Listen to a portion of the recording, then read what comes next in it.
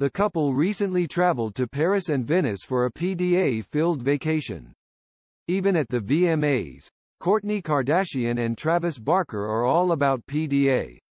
The couple made their red carpet debut Sunday ahead of the 2021 MTV event at Barclays Center in Brooklyn. Kardashian, 42, and Barker, 45, couldn't keep their hands or lips off of each other while posing for photographers. Just like their friends Machine Gun Kelly and Megan Fox. The Blink-182 drummer wore a black suit without a shirt underneath, bearing his many tattoos, while the Keeping Up with the Kardashians alum wore a black leather dress.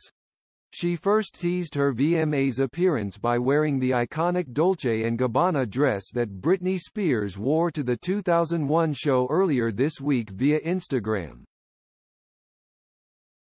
The pair's PDA-packed trip down the red carpet comes after they shared steamy snaps from their recent trip to Italy, which was just as jam-packed with makeout sessions.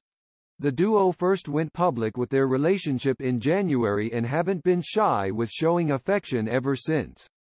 Barker even quipped at one point that Kardashian bites him behind closed doors, while the reality star posted an article on rough sex in April.